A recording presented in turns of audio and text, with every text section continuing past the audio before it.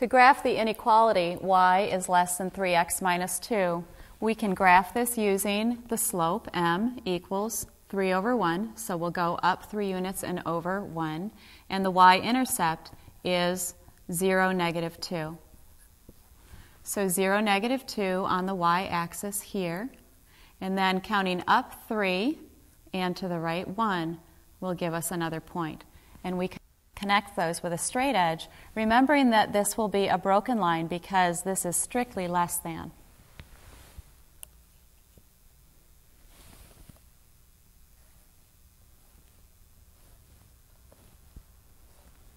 Remember to cover the whole graph.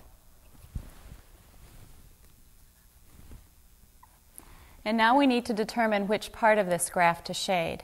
We can use the test point of 0, 0 because it is not on that line. Using this test point of 0, 0 and putting those values in for y and x, we'll have 0 is less than 3 times 0 minus 2.